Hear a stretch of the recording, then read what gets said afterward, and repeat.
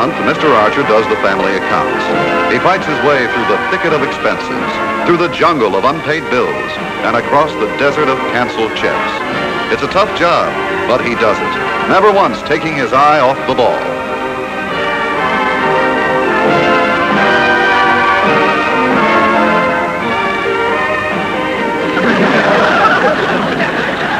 Well, one ball or the other, what does it matter?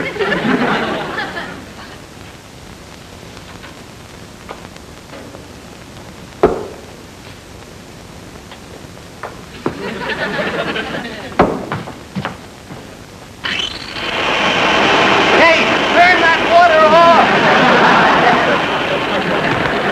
Golly, Daddy, you told me to turn the sprinkler on. All right, Corliss. We saw you practicing with your golf club, Mr. Archer. I'll bet you didn't know it was going to be a water hole.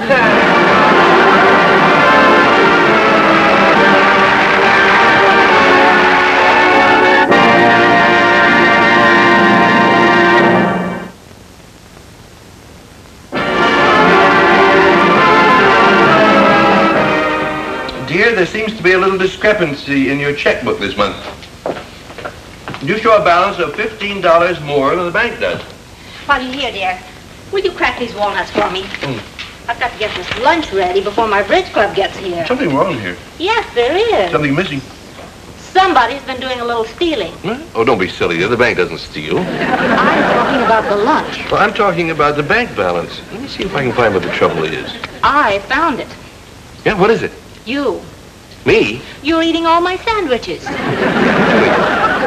You know, I don't understand some of your notations on the stubs here. Now this. Corliss, S.A., $5. Well, that's a check for $5 I gave Corliss for a savings account. Savings account? I give her $5 a month. Don't you think it's a good idea for her to start learning about things like that? I think it's an excellent idea, but... It all started when she wanted to buy a car.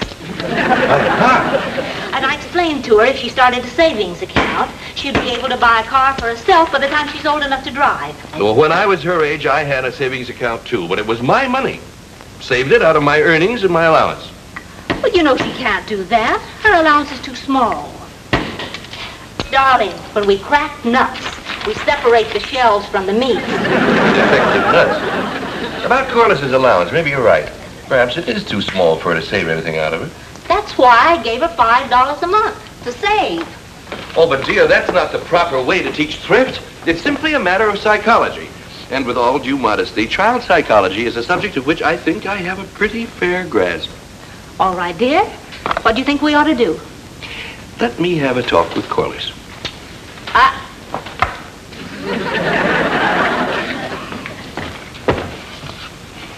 Golly, it's a lovely day. Boy, I'll say, it's positively inspirational. Inspires me to poetry. Under the spreading chestnut tree, the village smithy lies. He isn't shoeing horses, because he's busy shoeing flies. Hi, Daddy. Corliss? Hiya, Mr. Archer.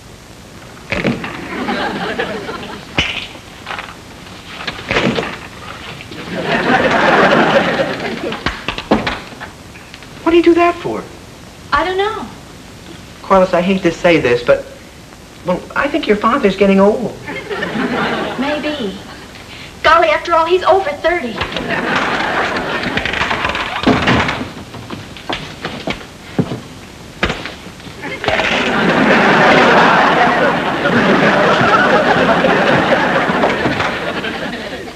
Corliss, it has come to my attention that you have a savings account. Uh-huh.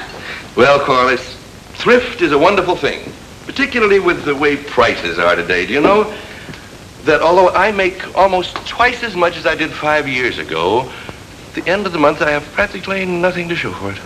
Well, you know the old saying, Mr. Archer, you can't have your cake and eat it too. Dear Dexter, I'm not asking for the cake. I'm not asking for the frosting. All I'd like is a few little crumbs at the end of the month. And so, Corliss, rather than giving you money to put in the bank each month, I feel that you should actually save money out of your earnings and your allowance. Isn't that sort of old-fashioned? Well, perhaps we can update the idea a little.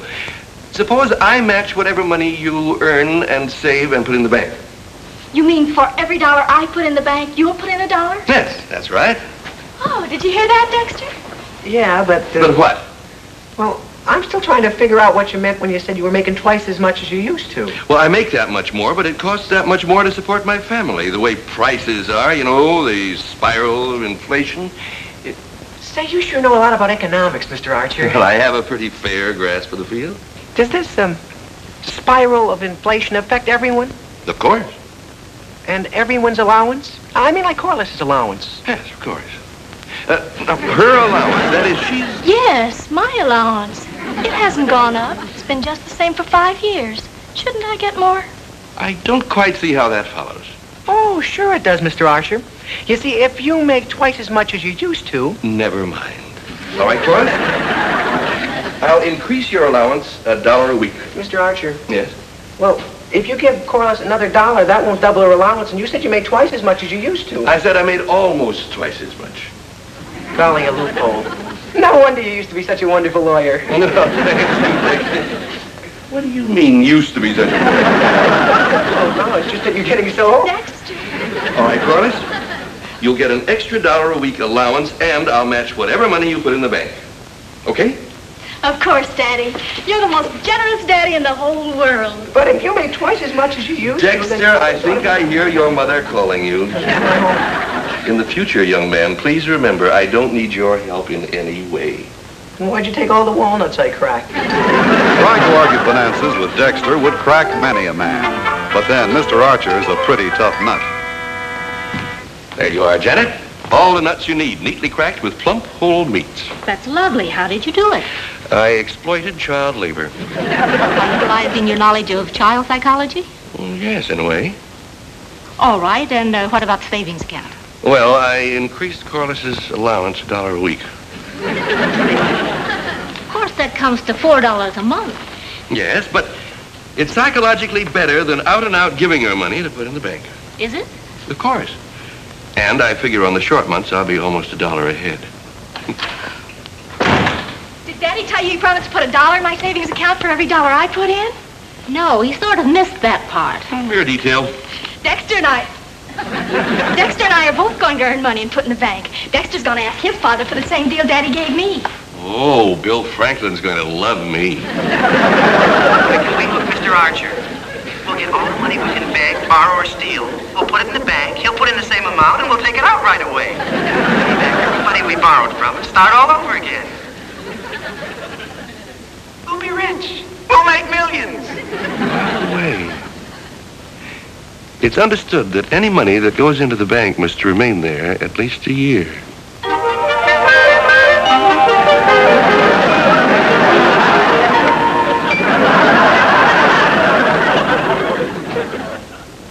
Mr. Archer's not having much trouble holding on to his money. Well, Dexter's willing to work for his money. That is, he's willing to work Mr. Archer for it.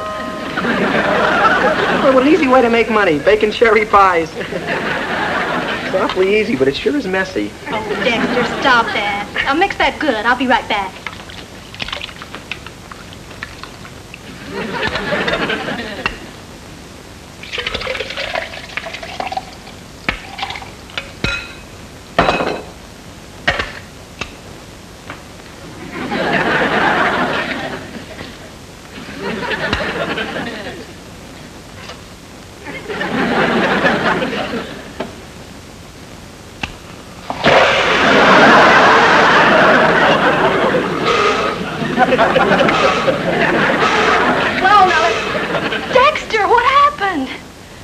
The mixer blew its top. Why did you use it? I don't know, Corliss. I just thought... Dexter, you promised you wouldn't. I'm sorry. Don't you think your mother'd like a pink ceiling? Oh, Well, it's really kind of pretty, all those different shades of red. Sort of like a lumpy sunset. There's an idea for a cleaner way to make money. They'll clean anything? Well, maybe. They certainly seem to be taking Mr. Archer to the cleaners. We need to straighten these books up for the past year. Every time Dexter drives up in that jalopy of his, I can hardly resist the temptation to dive to the floor and lie there with the all-clear signal. Hiya, Mr. Archer. Mrs. Archer. where's my ledger? Earn some more money, dear? Yep, we fixed a flat tire for Mrs. Marlin. She paid us 50 cents apiece. Oh, I hope you're not planning to use the bathroom this afternoon. Why not? Because we need the bathtub. Mrs. Marlin has given us $5 to bathe her Great Dane. Look at the violets I gave cause for the freshman dance. Why did you throw those books at me, Mr. Archer? I'm sure Mr. Archer didn't mean to hurt Dexter. He may even have been trying to pay the boy a compliment. Maybe that's just his way of saying that Dexter is a bright boy and has a good head for books. Hurry up, Dexter. Let's see if we can get this set fixed before your father gets home. Freeing Corliss, I'm just as anxious to make that $8 as you are. Did you find those rubber gloves? You know, you can get a shock from the antenna when the set is on. Yep, I got it. I ought to be pretty well insulated by now. Sure you have everything? If I had anything else, I couldn't even walk. I'm off to the roof. All right, when the picture's right, I'll holler up the chimney. Corliss, Yes? before I go, could I have a little, you know. A kiss? Yeah. No, Dexter. Don't waste time. Get up on the roof. Gee whiz, if you kissed me, I wouldn't need a ladder to get up to the roof. I could just fly up there. Watch that first step of the ladder. It's kind of shaky.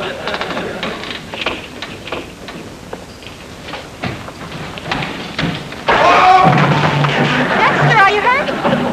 This step isn't very solid either. And now we bring you Love Can Be Beautiful, the program that asks the question, is it possible to be both happy and in love? Dexter, there isn't any picture at all. Just the sound.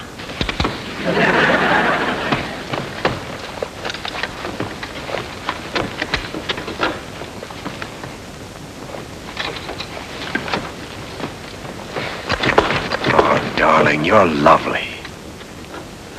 Who, me? Where's that fool you've been dating? He's not in the house, is he?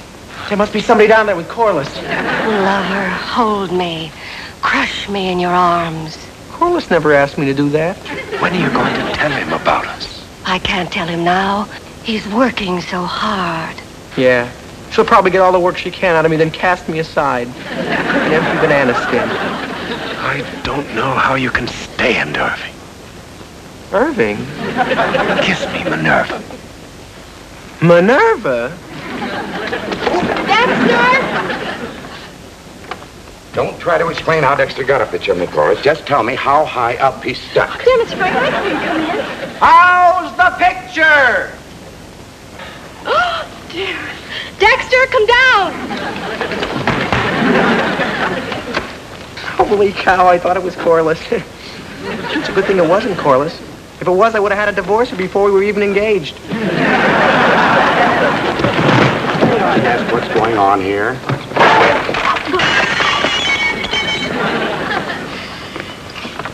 Dexter, are you hurt? No, but somebody sure better put a Band-Aid on the begonias. Hi. Pop, you got a smudge on your face. Huh? Come on, get it off. Get it off? Well, you can't see the little smudge anymore. Did Corliss tell you what we're doing? Dexter fixed your television antenna, Mr. Franklin. Look how clear the picture is now. Say, that's great.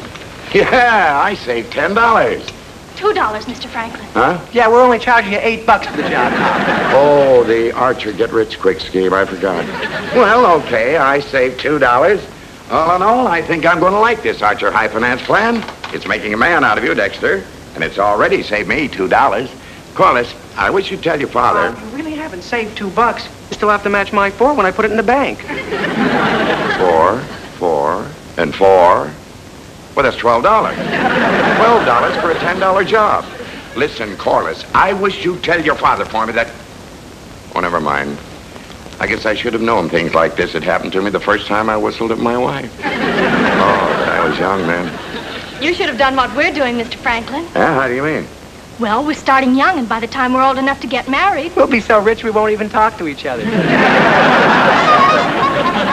Money sure is necessary if you're married, or if you're thinking of getting married, or even if you're not thinking of getting married.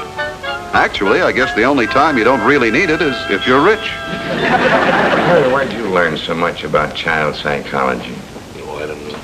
Just common sense, I guess. And I suppose being a lawyer and having to deal with all kinds of different people helps a little. Well, I gotta hand it to you. This little scheme of yours is sure making a man out of Dexter. Yes, he'll be supporting you pretty soon. High time, too. You're not getting a bit younger. Well, I'll bet I'm younger than you are. A good 5 years. Oh, Bill, you haven't had a good 5 years since 1865. Seriously, though, don't you think this banking idea could get to be just a little expensive? Oh, what the heck. Sure, it might cost us a few bucks, but I'm getting a big bang out of it. I think it's a real good way to teach the kids what it means to save money. Yeah, maybe you're right. Well, I gotta get over to the house. By the way, Harry, are you in a position to lay out $75 this week? You need $75? We both may need $75 this week. Fun's fun, Harry, but enough is enough. What are you talking about? You and your big ideas. The kids are trying to get a job to paint Schroeder's drugstore for $75, which we'd have to match. Get a bang out of that.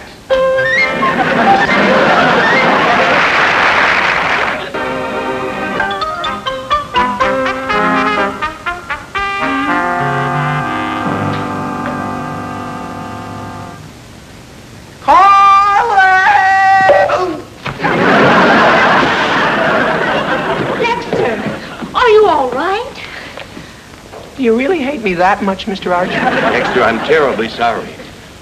It's this lump up here, Mrs. Archer. Those 4 and back are from the books he threw at me. Dexter, believe me, it was a mistake. Poor kid. If you get tired of doing that, you can call Corliss and let her do it for a while. She's gone to the store. Oh, well, I'll wait. On the porch. My goodness, the children were so disappointed when Mr. Schroeder changed his mind about their painting his store. Yes. I wonder who could have helped him change his mind. Oh, Harry, you didn't. I did it as a public service. What? That drugstore is a valuable adjunct to the community. If Schroeder turned Dexter loose in there with a can of paint and a free hand, the place would be a shambles in 5 minutes. Well, the children did pretty well anyway. Have you seen Corliss's ledger? $43. And 86 cents for you to match. Those kids are really something, aren't they? $43 and the week isn't over yet. There's only one thing. What? I may end up with the greatest inferiority complex in the world. Janet, suppose Dexter starts making more money than I do. Well, seriously, I hope they do ease up for a few days. Right now, I owe Corliss just about all I can afford for the week. I've got a couple of good money-making ideas for the weekend. Yeah, me too. You know, you get $10 or $15 to polish your car. We could probably do your father's and my father's and Mr. Patterson's. Yeah, it's at least $30. Hi, kids. Hi, Mr. Hi. Archer. Relax. Sit down. You've been working pretty hard lately. Yeah. Golly, money is lovely, isn't it? Well, yes, dear, but you know the old saying about money. Old saying about money? Yeah. Oh, yeah, sure. A fool and his money are soon parted. Gosh, I'm sorry, Mr. Archer. I didn't mean you. I was referring to all work and no play makes Jack a dull boy. You've been working hard all week. Play a little. You're only young once. Relax, enjoy yourselves, have fun. Golly, Daddy, we can't right now. We've got a very busy weekend ahead. Tomorrow we're babysitting 8 kids. Well, how can you babysit 8 kids at once? Big business methods. The assembly line technique. Centralization. We bring all the kids over here. What? Mom said it was all right. And we were paid in advance. And boy, are we rolling in dough. I don't smoke myself, Mr. Archer, but have a cigar?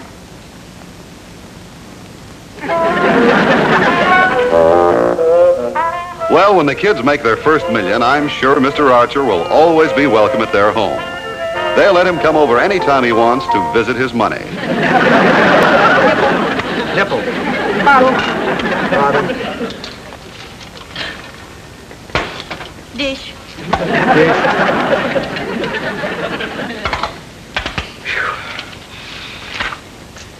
Second feeding period. 5 bottles. Right, Doctor. Golly, tomorrow's the end of the week. Yeah, payoff day. Boy, I'll eat all that dough my old man owes me in $1 bills. Then I'm going to spread it on the living room floor and run through it. Barefoot. The baby's ready. You bring in the bottles. Yes, Doctor.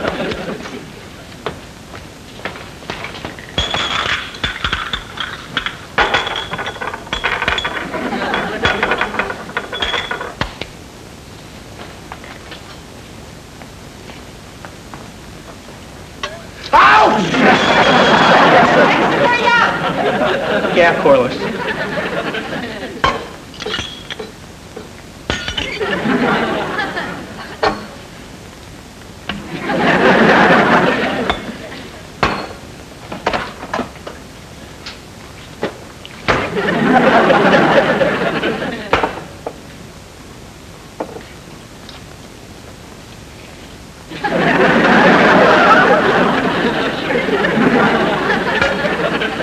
Dexter, is the milk ready yet?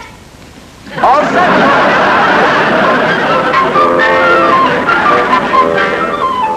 Well, Dexter had no problem getting rid of that formula. But poor Mr. Archer has no formula for getting rid of his problem.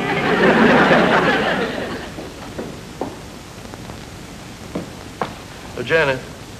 Yes, dear? Janet, would you mind if I give you a little more money for the house next week? Mind? No, of course not. And a little less this week? You mean the child psychology is backfiring? Oh, no, that's not what I mean. I mean, that was a good idea. It's just It's just that you're sorry you ever thought of it. No, a child must be taught thrift. Oh, Harry, why don't you admit this whole thing was a mistake? The idea of a 15-year-old girl getting an allowance of $75 a week is just ridiculous. Why didn't you call the whole thing off? And destroy Corliss's faith in her father? What kind of child psychology would that be? Did somebody mention child psychology?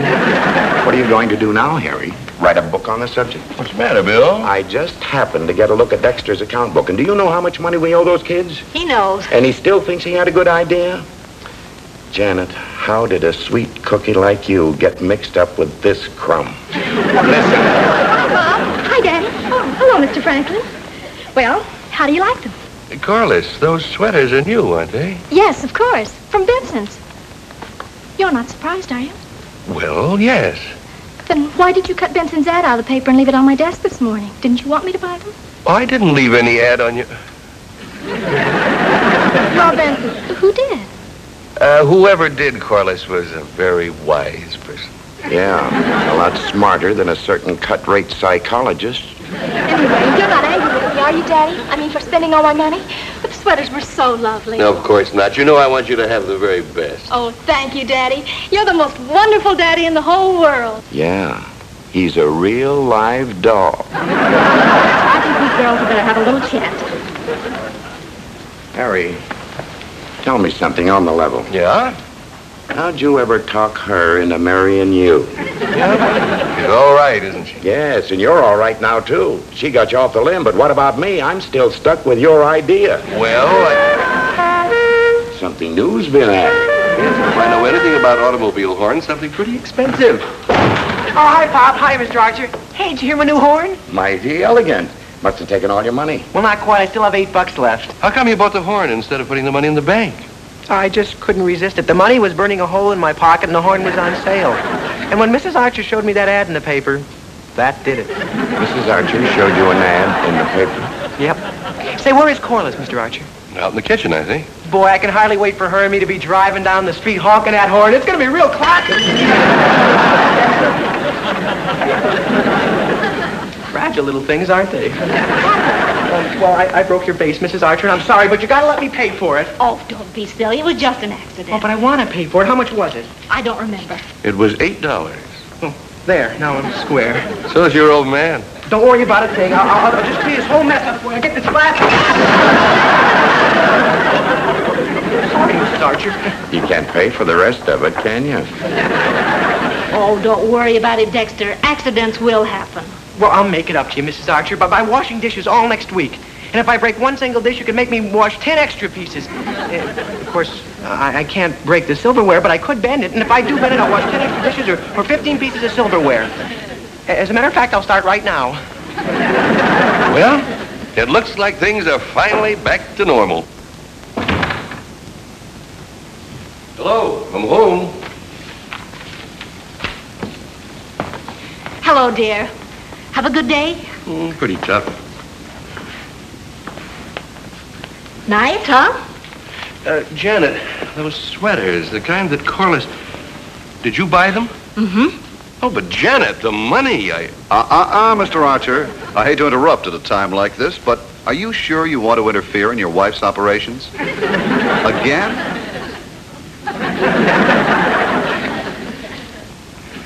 Janet, you look lovely. The sweaters are beautiful. I'm glad you bought them.